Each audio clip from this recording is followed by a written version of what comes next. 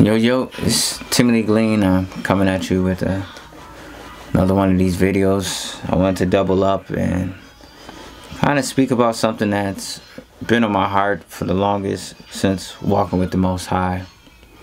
The concept of being set apart and truly walking with the Most High, following the Messiah. Labels, that's one thing that I mentioned in that last video is labels. And sometimes I believe the labels can kind of get in the way of connecting with an individual. Because if somebody's calling themselves this and I'm calling myself that, or if I'm from this denomination and you're from that denomination, or I follow this doctrine and you follow that doctrine, and it's just like, you start to slap so many different things on yourself where you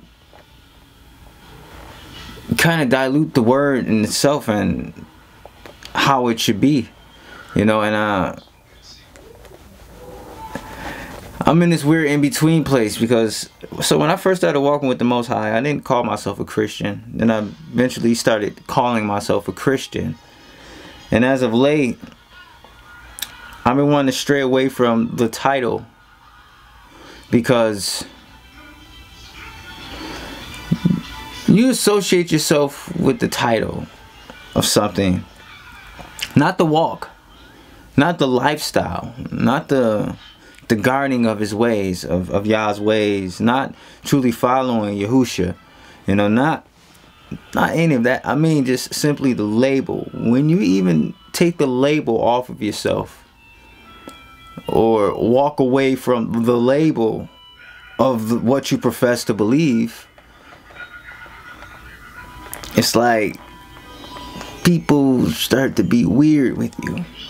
Now if we are to go by labels, I don't want to just throw myself in with the general Christian, because if I'm throwing myself generally with an entire group of Christians, then I'm tying myself to the entire whole. Are we to be accountable for one another in local assemblies and gatherings, and even nationally, and just whatever platforms that we have? And yeah, but and I want to make this plain and clear, because many people build a lot of ministry. A lot of people build a lot of their ministry off of exposing other set apart Christian individuals, or Christians, not set apart, but I'll say Christians. There's Christian exposing, and I'm not in a place to rebuke an elder or to rebuke a leader. So regardless of whatever somebody's throwing out there pushing, I believe there's many people that could be wrong. I'm not here to talk about T.D. Jakes. I'm not here to talk about Pastor Michael Todd. I'm not here to talk about Joel Osteen. I'm not here to talk about Creflo Dollar and Kenneth Copeland. I'm not here to talk about none of them. And this is probably my last time you'll hear me saying any of those names on my channel, because I'm not here to expose anybody else's ministries. And I'll be honest, I was blessed by like a couple T.D. Jakes messages. And this is while I was in the truth. While I was in the truth. And I listened to T.D. Jakes, and I listened to it in principle. And I'm like, in principle, this is correct, like what he was saying.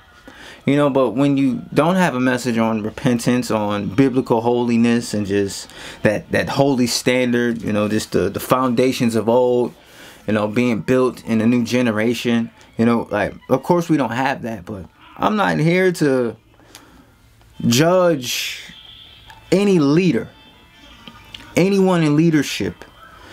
Yah has allowed them to be in that position for a reason.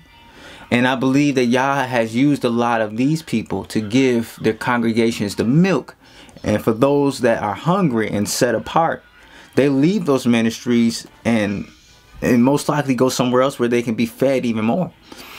So Yah uses everything He uses the foolish to confound the wise. You know, so when I look at that aspect, I'm not.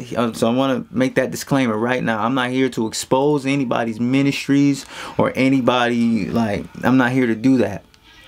What I am here to do is express some thoughts, and if there's some rebukes that come in, generally, you know, because ultimately, if I'm speaking on certain things, it's general things, and most likely the things that I'm speaking on, the speck is out of my eye.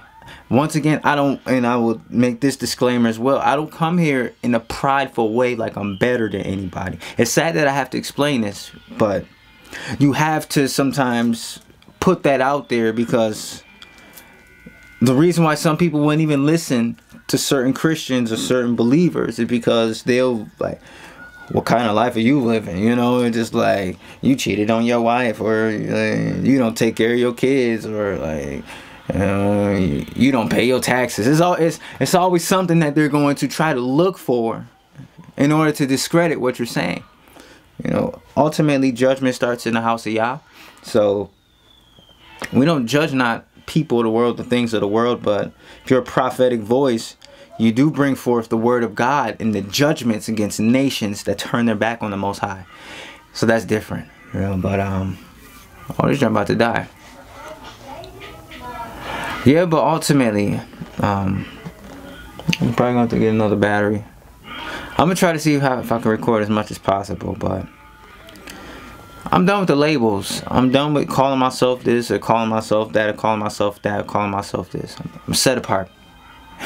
Simple as that. I'm set apart, Kodashim, follower of the Messiah, and I believe in the word of the Most High, and I use that as my manual to life, and that's what I follow. That's what I abide in and abide by. The Ruach guides me into all truth and righteousness, and to guard His ways by His Ruach. And it's that simple, you know. So I hope this message blessed you. I know it's short, but this is what I want to do. And just, y'all bless. Woo woo.